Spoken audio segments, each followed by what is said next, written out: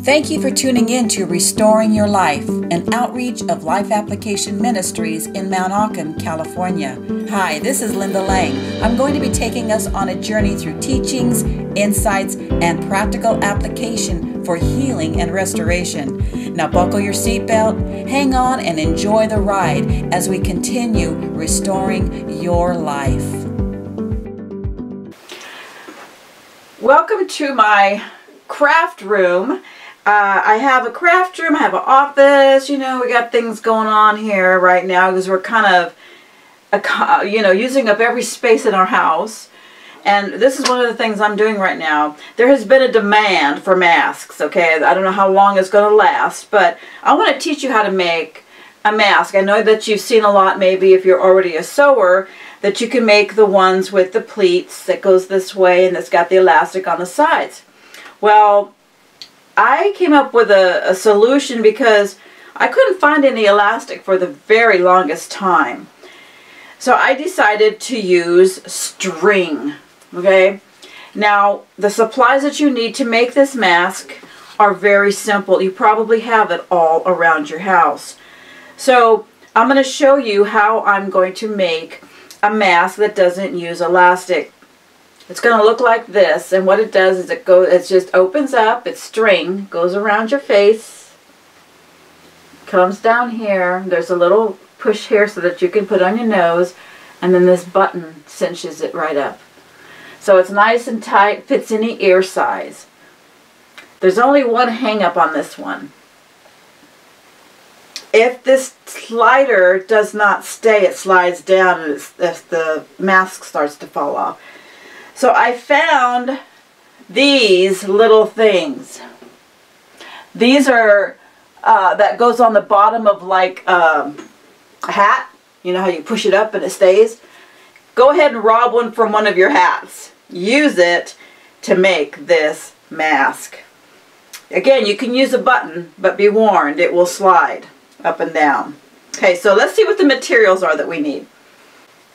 Scissors. Pipe cleaners. Now, I had some pipe cleaners, but they're kind of sharp on the end. I'm very concerned about that. You have to make sure it gets into a seam binding area in order for it to stay secure. But what I found, oh yes, I started out with this. This is just ribbon that I got at the thrift store that has wire in it. So I used this for a while. It's a little wide, but it still works really good. Then I was cleaning out my shed and I came across this. I don't even know what it is, but this is exactly what I needed. I went and opened up one of those masks that you get at the hospital. It has these very things in it. They're small. One of the other things you can use are tie wraps. You get around items. You can just flatten it out and use a tie wrap.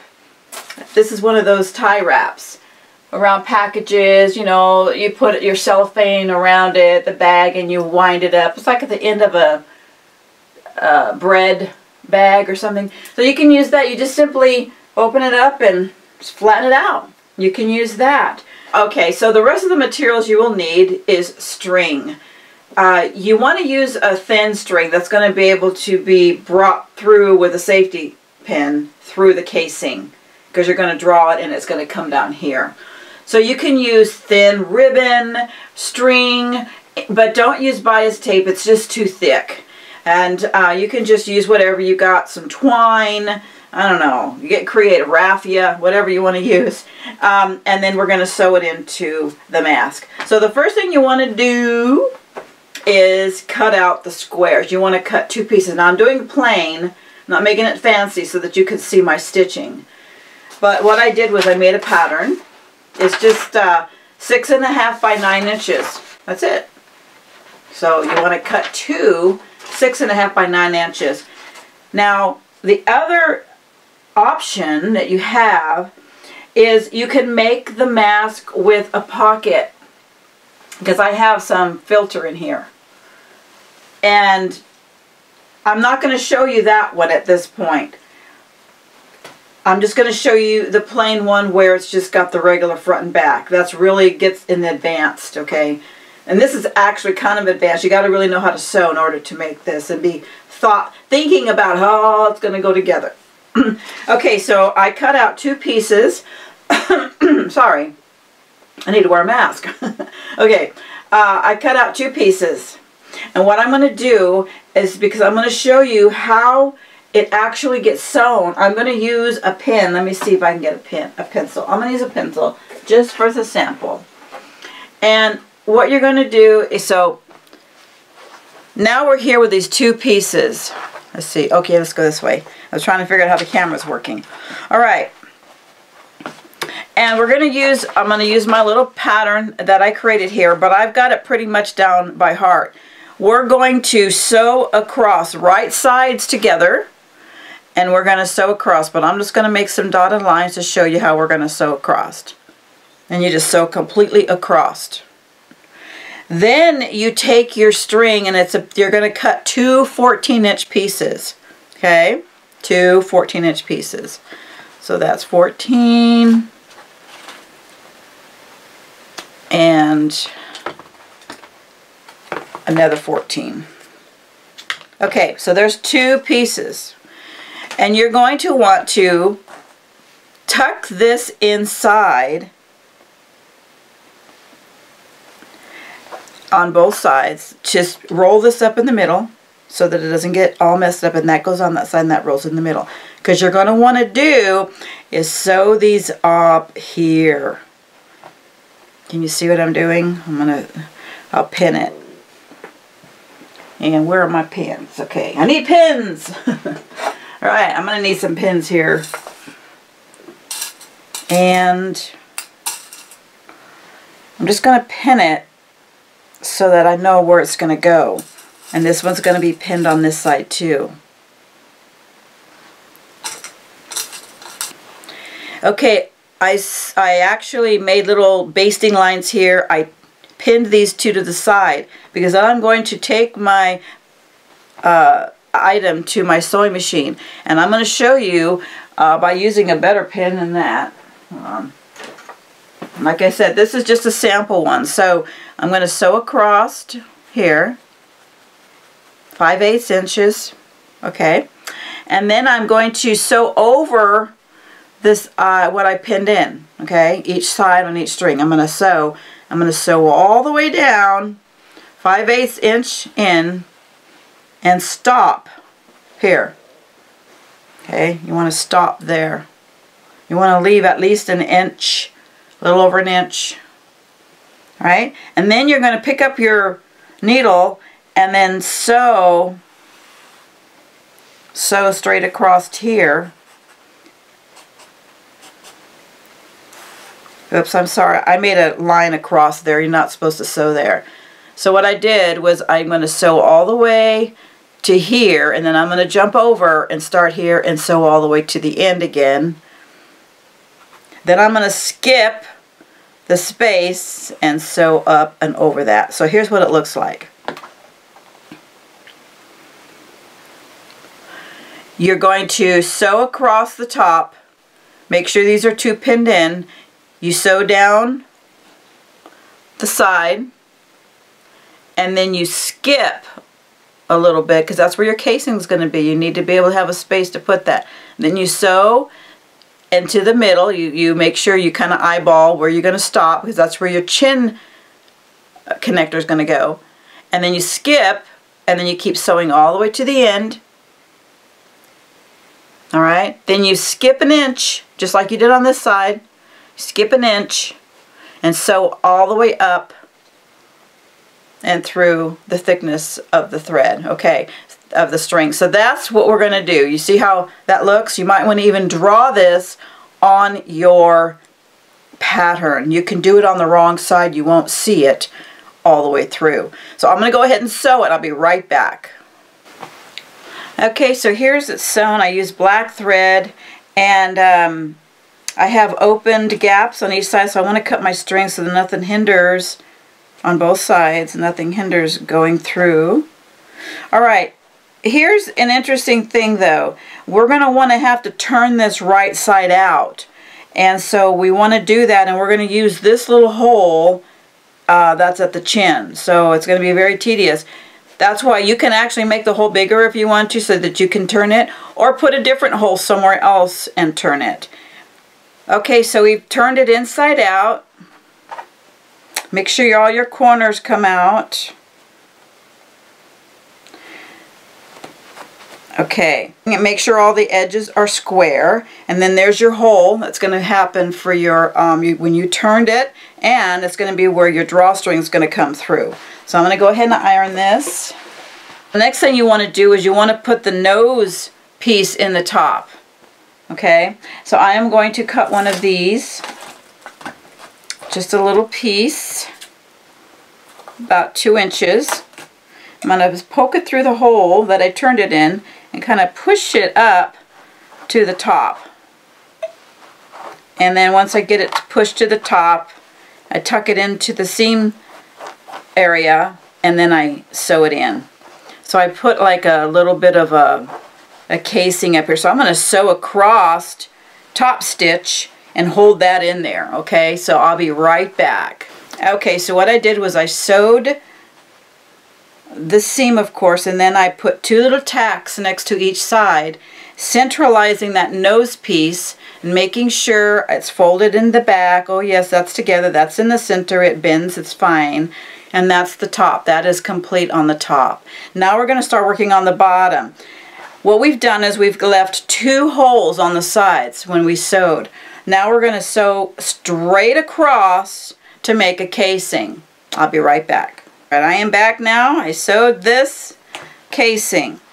Now it's ready. The bottom is ready to put this thread through, or the string or the rope or whatever you've created there. And this kind of gets a little bit apart. Those are not good scissors. Okay, have good scissors. And then you just take your little safety pin and weave it into your thread, however you want to do it, to make sure it's secure, and close it.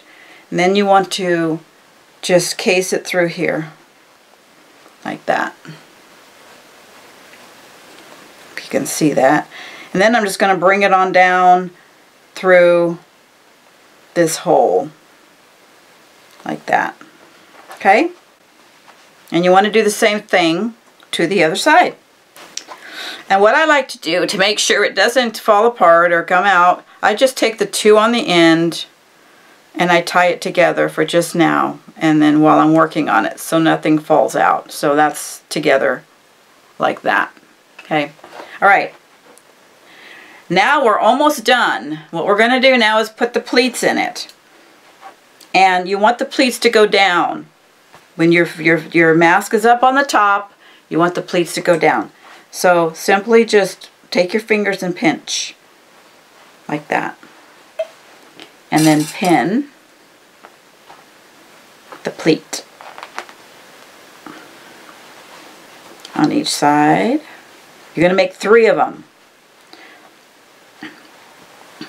So you want to kind of play with it to make the size work, because sometimes you make the pleat too big, you got to adjust it and all that. Now the reason why we do the pleats is because it helps it stay on your face. It wraps around your face. Okay, so it goes this way. All right. And when you sew, do not sew over your string. Okay, so I'm going to do another pleat here and one down here. You can go across the top of the casing like I did. You can't see that sewing line, which is fine. You can see it or not see it.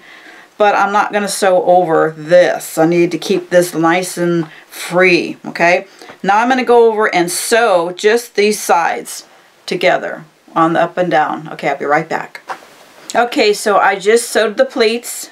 You see them like this. Now I'm going to iron it down.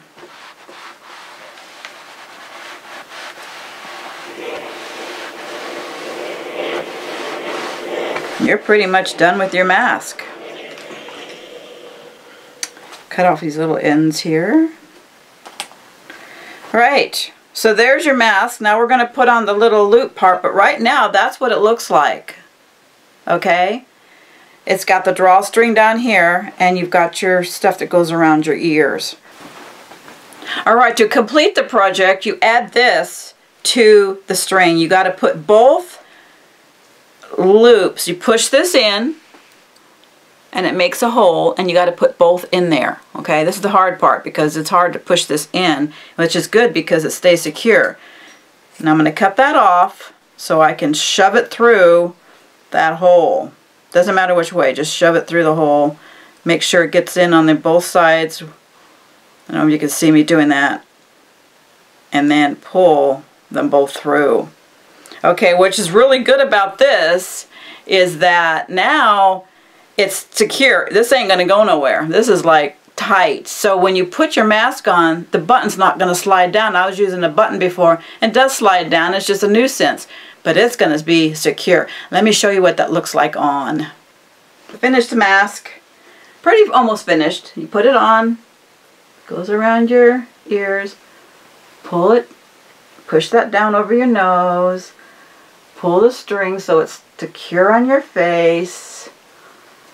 Push this little button in like this, and up you go. There it is.